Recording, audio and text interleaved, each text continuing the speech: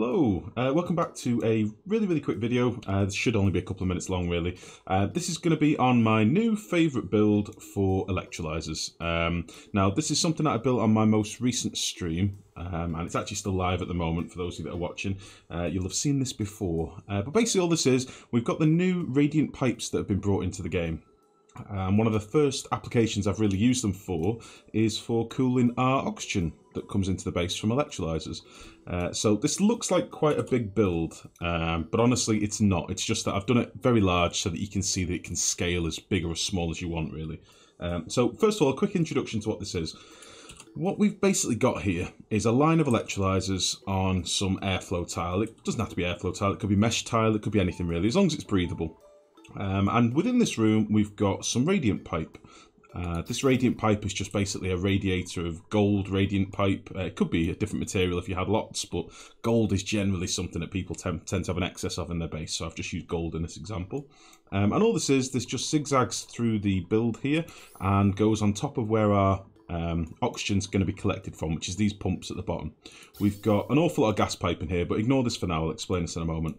Our pumps at the bottom here, we've got a load of pumps just to collect the oxygen. We've got 6 electrolyzers in this build, so this could handle quite a throughput. So the only bottleneck in here really is how many pumps that you want to put in there. You could put, like I've got 8 in here, you could put more by all means.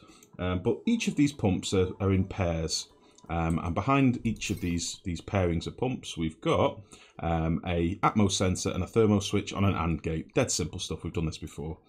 All this basically does is say if the pressure is above 800 grams and the temperature is below 16 degrees, give a signal and that'll toggle our pumps on. So we've got 4 of these different pairings, and then their pipes just go to different lines coming up here, and I've basically got all my oxygen coming up these pipes and basically going into an overpressurized vent in this chamber, and this just signifies your base or wherever you want your oxygen to go.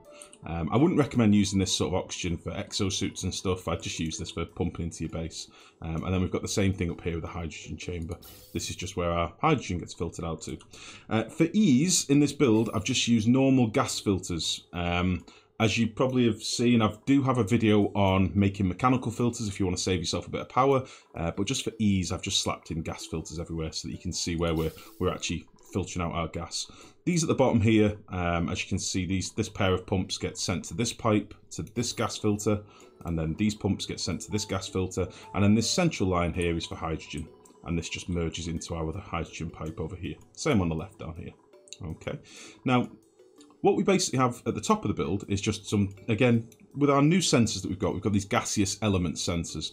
Same principle, we've just got an Atmos sensor and a gaseous element sensor. They're also on an AND gate, and all this is basically saying is if you can detect hydrogen and if the pressure is above 1 kilo per tile, then toggle on.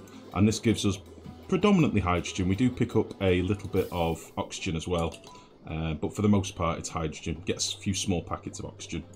And they just get merged back into the main pipe. Now then, that's the main bones of the build explained in terms of piping and stuff. And again, this is all sort of situational, depending on how you want to run it for your base, how you want to build this, how you want to scale this build for your own use. The main important part is these radiant pipes in this radiator. Now, in our most recent stream playthrough, I was lucky enough to have both a slush geyser and a hot water geyser. We do also have cool steam vents and things like that as well, but just to really make this a bit easier to show you in debug, I've spawned in a hot water geyser and a slush geyser. A slush geyser, for those of you that don't know, gives you an output of polluted water at -10 degrees, which is perfect for this sort of build. If you don't have one of these, you're going to have to create some other way of cooling liquids, whether that be an aquatuner build or Wheezewalk cooling room or something like that. And I may do a little video on some of the other uses for radiant pipes for cooling liquids soon as well. But for the most part, we've got a slush geyser. What this slush geyser is basically doing, it's allowing us to pump cold water into our radiator. Now the way that I've done this is using some of the new sensors again. So our cold water is sat in this pipe.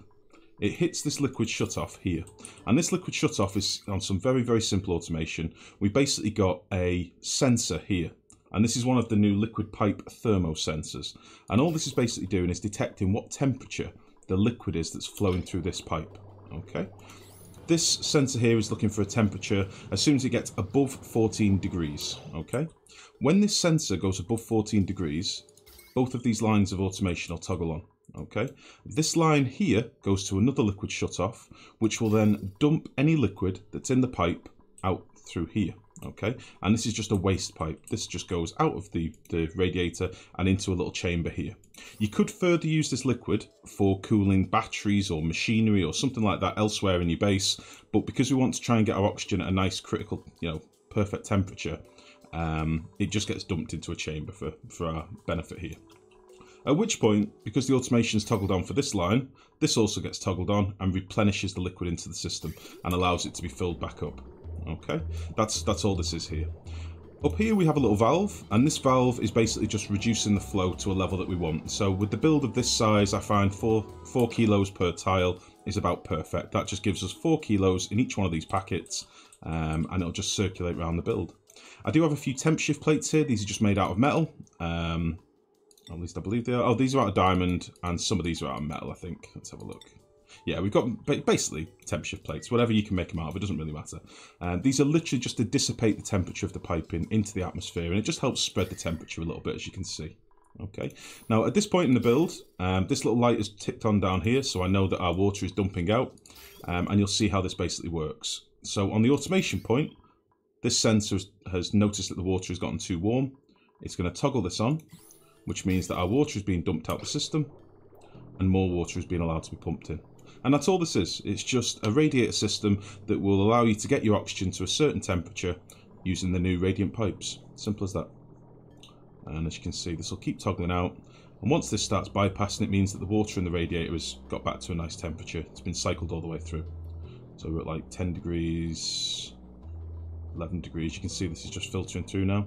And if we look at our thermal overlay, you can see the effects of the radiant pipes. They're really, really powerful. So it's a really easy way of getting your oxygen to a specific temperature, because cooling gas is so much easier than cooling liquid. So if you've got something like a slush geyser, you can really use it for cooling a lot of oxygen. Now, as you can see, this liquid shutoff is now toggled off. The automation will be off, meaning that there's no more liquid coming into the build. We're just circulating what we've got. And that's for free, basically. We're moving this liquid for free and just radiating it around in the room. And you can see, oxygen-wise, we're getting a massive throughput of oxygen. Some of these pumps will be off intermittently, depending on how warm the room is or how low pressure the room is. But for the most part, you'll see we're generating a lot of oxygen in here. And these are all full packets as well. These are kilo per tile packets.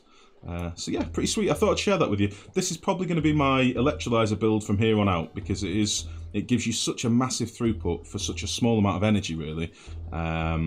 You don't need masses of cooling. If you don't have a slush geyser, as I say, there are other means using aqua tuners and things like that to cool down liquids. And again, I might do a couple of videos on them shortly. For now, that's that really. I hope this helps. I will upload the save so that you can have a look at this in your own time. You can just load the save into your own world and have a play with it. But any questions, just ask. So much love, take it easy. Bye-bye.